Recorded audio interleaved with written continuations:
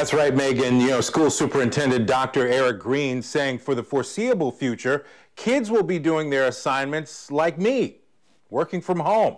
Now, this is a change from a two-option plan that was unveiled just last week. Jackson Public Schools will start the school year fully virtual. Superintendent Eric Green announcing the plan Friday during a special meeting of the Board of Trustees. Dr. Green says the decision changes a proposed hybrid plan for the semester announced last week that had two options, allowing parents a choice between sending their children to school or having virtual learning. Hybrid will now have a completely different meaning for JPS.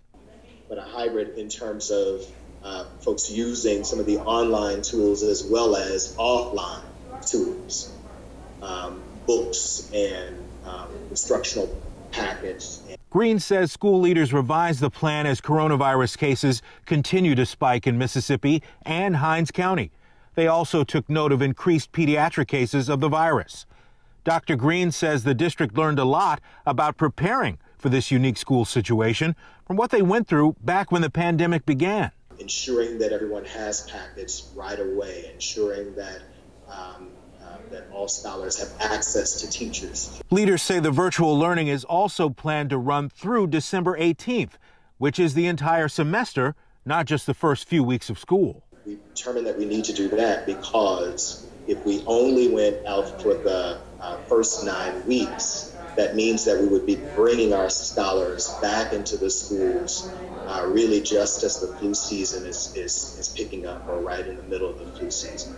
He says the district knows that there are children who need to physically be in school while parents are at work, and there are also families without internet access. We'll be looking at more creative ways to get connectivity out in and around the community as well. And he says they're also working on wraparound services to help out.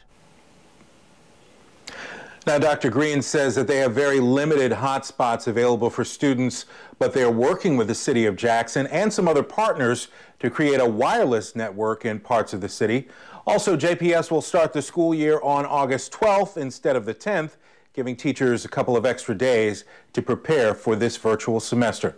Reporting from home tonight, Troy Johnson, 16 WAPT News at 10.